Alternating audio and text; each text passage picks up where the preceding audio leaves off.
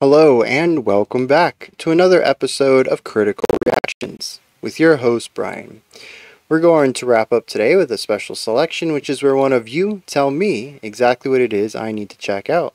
Today's special selection comes at us from Timmy Lou and Corporation, Transfigured Night. That's it. No additional context to it. We're just going to dive right in. This comes off of their self-titled album, And Corporation, which came out in 2024. Okay, so this is recent. When in 2024? June 27. Okay, so just a few months old then. Let's dive into this. See what And Corporation is bringing to the table with Transfigured Night.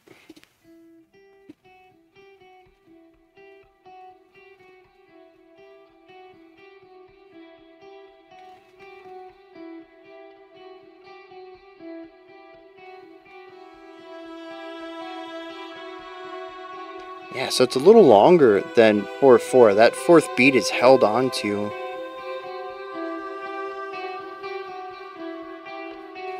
Yeah, and it's not quite 5, so it'd be 9/8.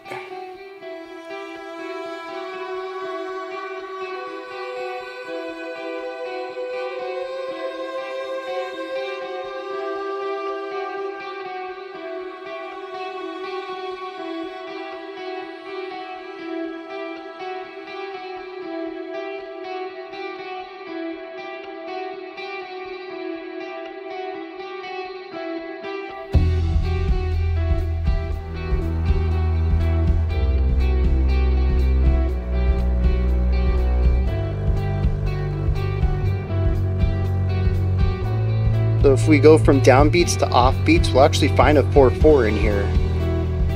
That's pretty cool.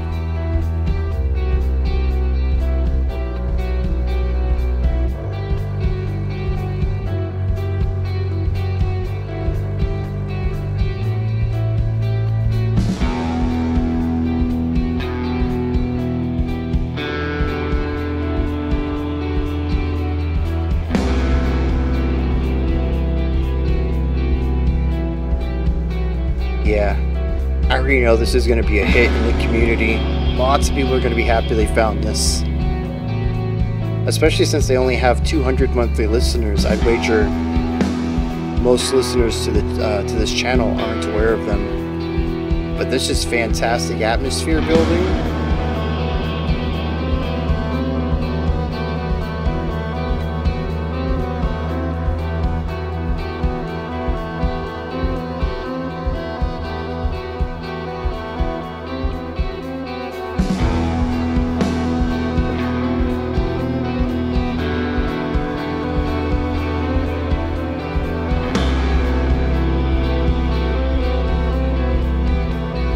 Really being sparse with that snare.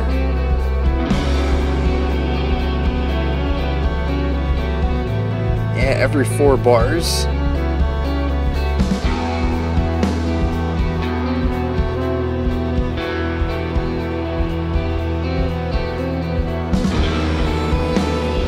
The violin, the beauty of that on top of this really gritty guitar, that is...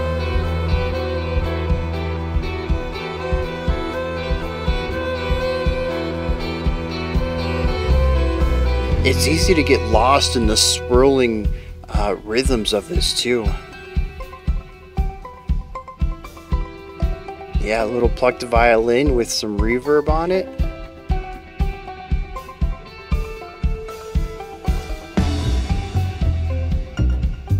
Upright bass.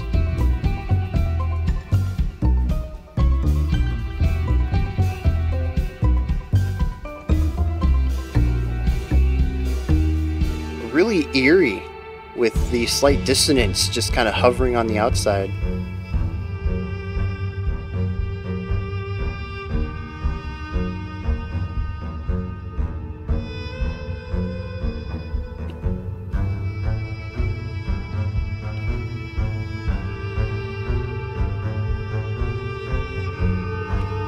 So we've shifted to a 7.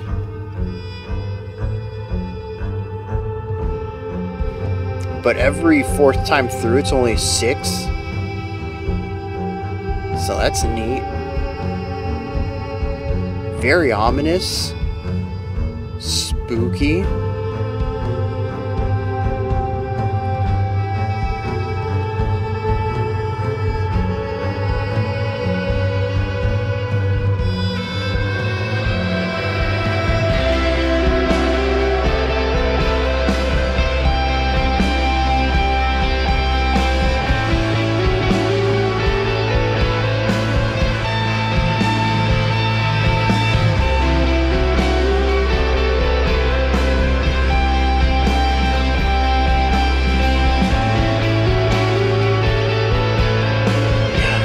Interesting tone for this lead guitar here. It kind of stands out as being, I don't know, it's an interesting sort of sour tone is the first word that comes to mind. It's not bad, it's just different.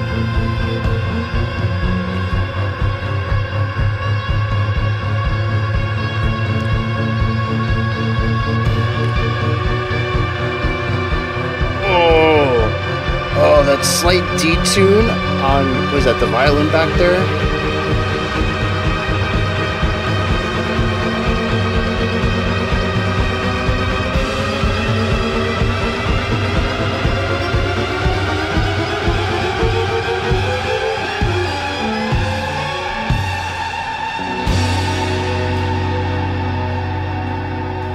Okay.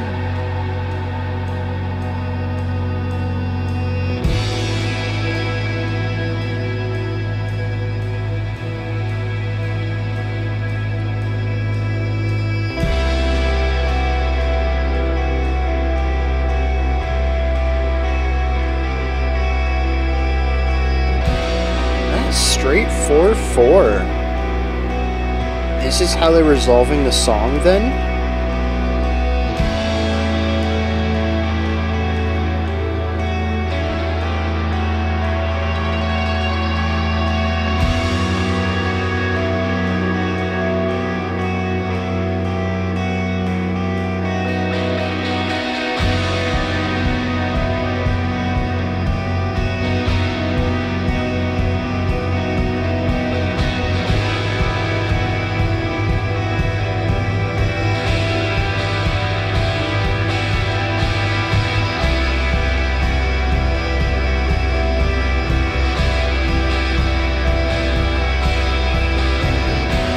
It's interesting too how we shift from accenting the downbeats to accenting the offbeats.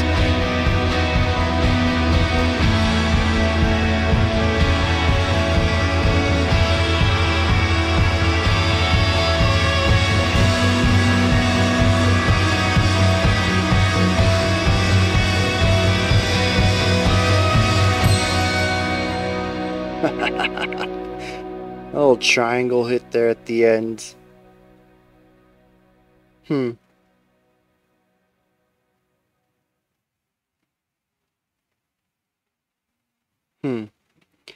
That's a fun little song. Instrumental, too. I don't think that really dawned on me until just now. I was trying to see if I could remember any specific lines in here. Maybe just to get a little bit of a direction to take some of this. And I was like, wait, no, there are no words. Yeah, I think that's always fun. Instrumental songs that are, you know, they just capture your imagination in such a way that you don't even realize that they're instrumental. Very cool stuff. Yeah, so this is cool too because I kind of want to focus on instrumentation first. We do have a drum kit in here. We have an electric guitar, but we don't have an electric bass. We have an upright bass. We have a triangle there at the end. There is, I think, one synthesizer, maybe, and then 2 violins would be my guess. And what I love about this is that I would say from a compositional and production standpoint, this is post-rock. All right.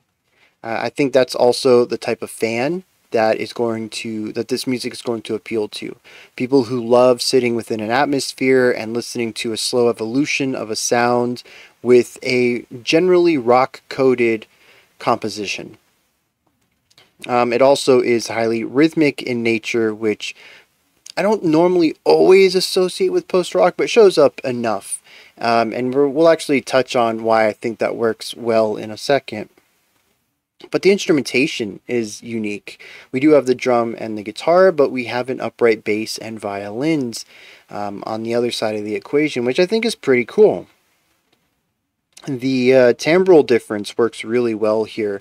The upright bass has a warm softness to it that the electric bass can have, but doesn't always have. It depends on how you create your tone for the instrument.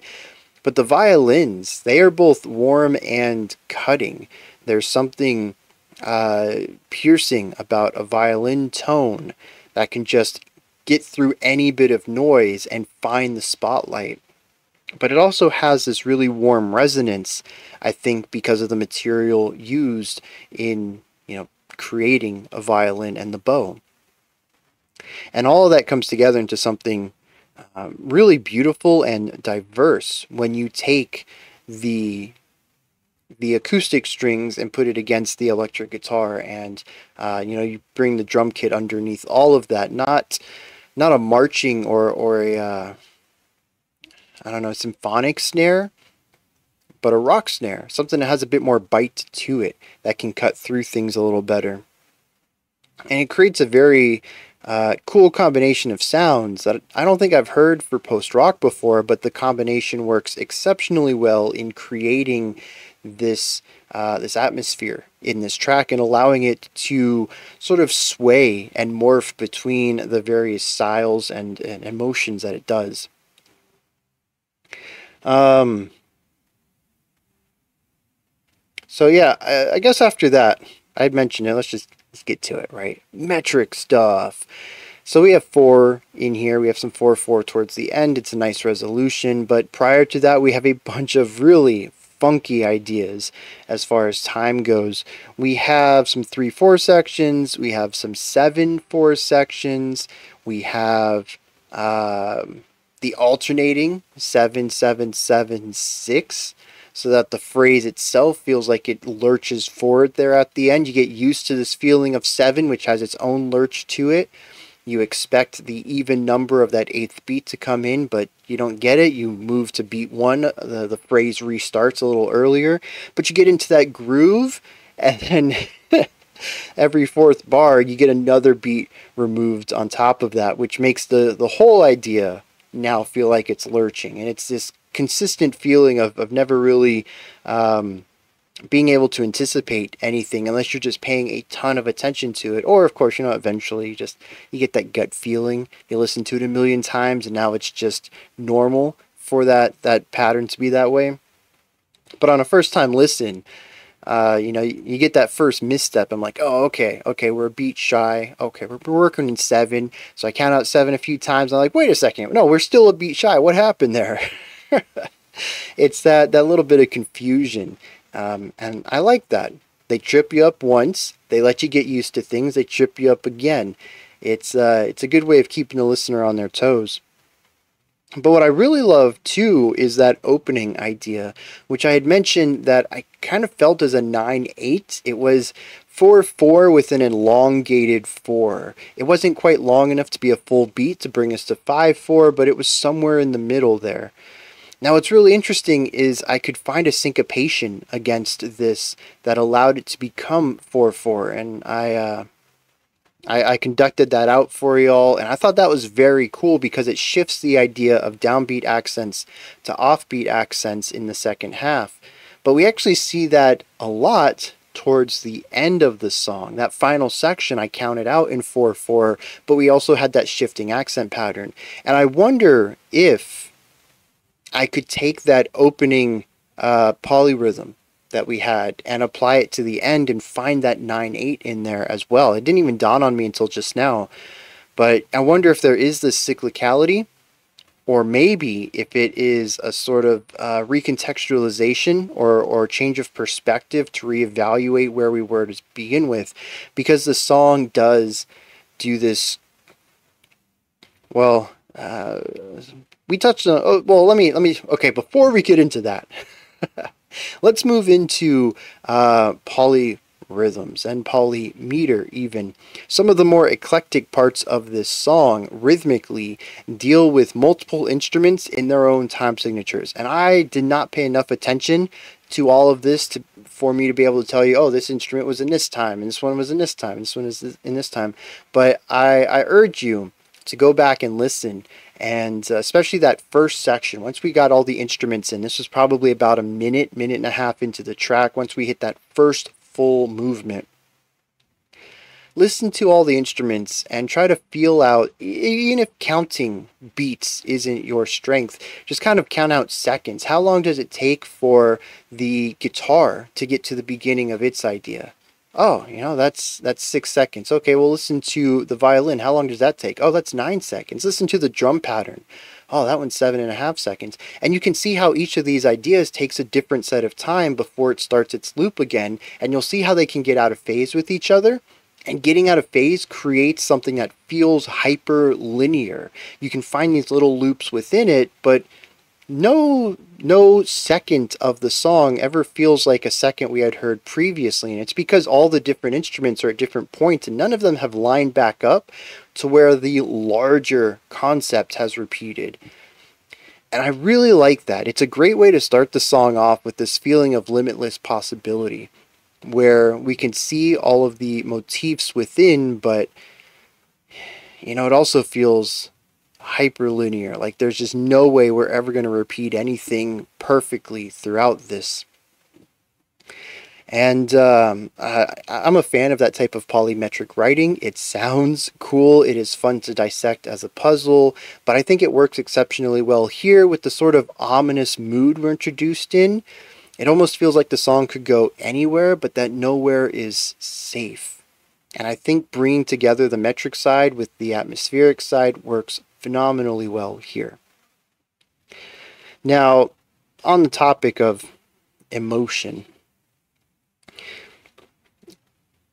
and we're going to tie this back to that idea of bringing the 9/8 to the end, the song is eerie, often.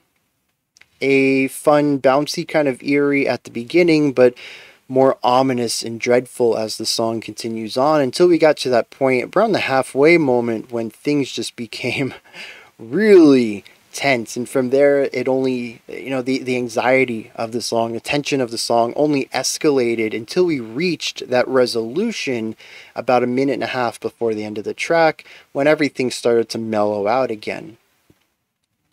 I don't know what a transfigured night is. In place of looking up lyrics, I guess I'm going to look up that word and see how it can relate to a night. But the song here to me is, for the most part, creepy, eerie. It certainly fits October spooky vibes. And, like I said, the song continues to increase in its tension pretty much over the course of the first, 2/3 of the track. What I find really interesting then is this shift of perspective. What if it wasn't a scary night? What if it was just a little foggy? What if that street light flickering and then going out wasn't a supernatural thing? It's just, your city needs to repair it. that street light's been kind of flaky all month. So, there are certain situations where I think your imagination can get the best of you. And if you come around to things from a more analytical perspective, maybe you'll come to the conclusion that it's not spooky. It's just a lot of disconnected ideas happening at the same time. It's the fog and the night, and we have a cold front coming in. That's why it feels colder now. Not because of ghosts reducing the temperature, but, just the cold front. And a bunch of, it's just a bunch of coincidences. And I think that's kind of what the song feels like to me, because the end of the song features a lot of the compositional components of the first minute and a half, just without the eerie atmosphere. We return back to that 4/4, and like I said, there's a lot of polyrhythmic stuff going on in here. Maybe that original 9/8 fits in here as well. We still have the polyrhythmic stuff from earlier. We have cool texture work. We have ornamental work. We have the synth. I still think it's a synth, but maybe it isn't. It could just be a violin with a ton of effects pedals on it, creating this atmospheric stuff.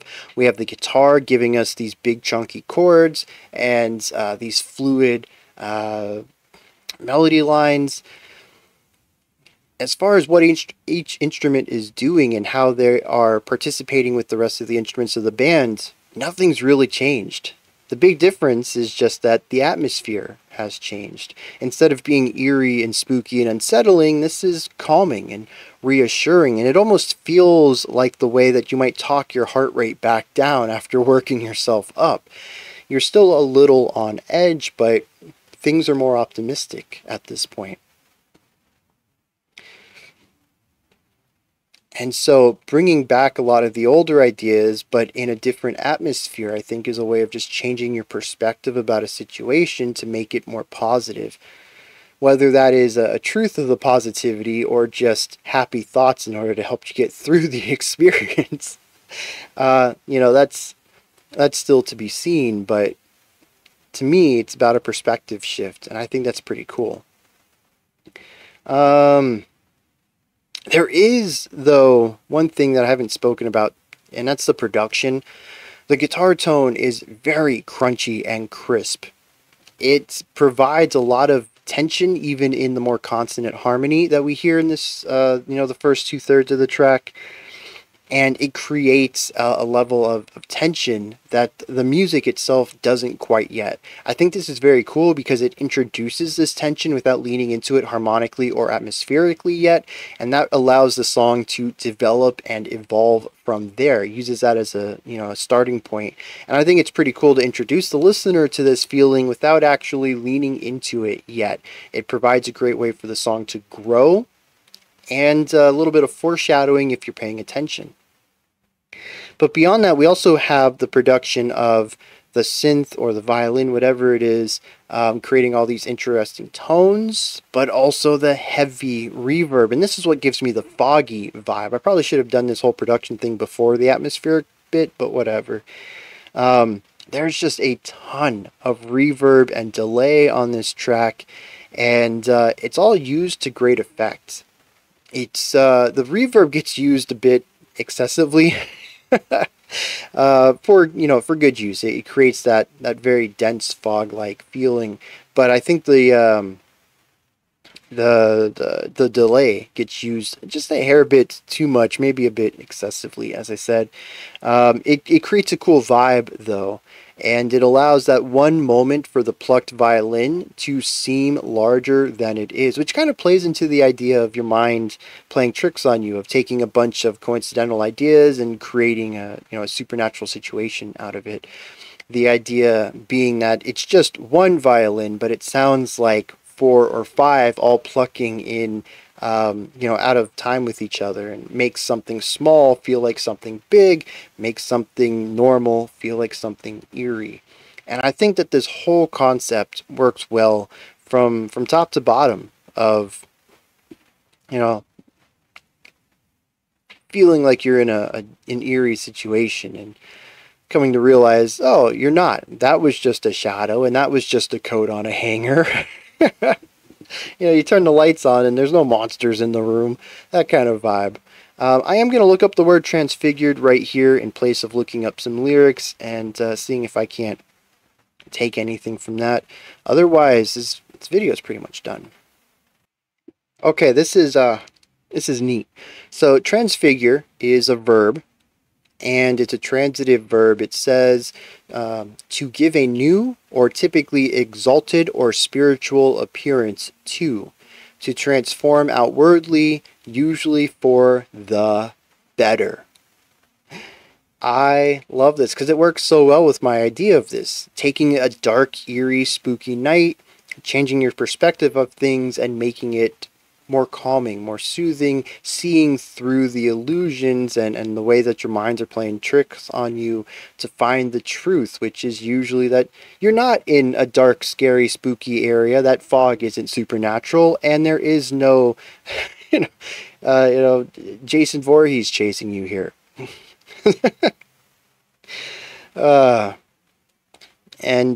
To transform what felt eerie and uncertain into something more calming and soothing, just the beauty of the night.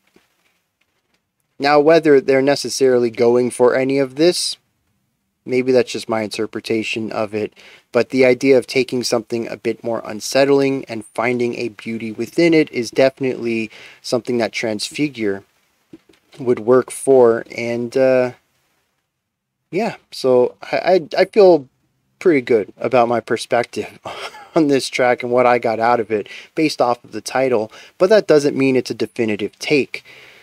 As usual, these are just my thoughts on Transfigured Night from Ann Corporation. What are your thoughts, opinions, perspectives on this? Do you have a different opinion or take on it? Put that stuff down in the comments section. Above that, in the description box, you'll find a link to Linktree. Takes you here. You can find links to my music, ways to support the channel, a link to the Discord server, and so much more. Above that, if you could, like, subscribe, and ring the bell. I greatly appreciate all three of those. That wraps it up today. For today, I'll be back tomorrow, though, 5 p.m. Eastern Standard Time, 9 p.m. UTC as usual. Until next time, remember to be critical, not cynical, of the music you listen to, and have a fantastic morning, afternoon, or evening, whenever you choose to watch my videos.